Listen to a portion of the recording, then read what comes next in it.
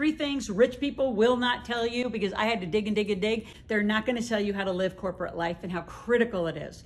When you live as a corporate entity, see, here's the easiest thing to think about.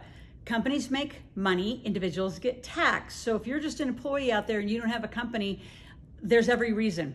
81,000 pages of deductions. That's number one. They're not going to tell you that. They're not going to tell you number 2, how to powerfully use a Roth IRA, which is a tax-free, tax-deferred account. They're not going to tell you.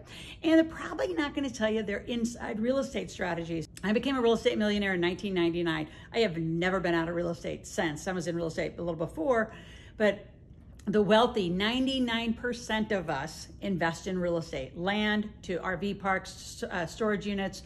We have a whole multitude of a variety of strategies, and it's pretty tough to get somebody to truly open up and tell you what they're doing. If you want a 4th quick one, they don't tell you how to use insurance properly. I got a lot to tell you. Keep asking me questions.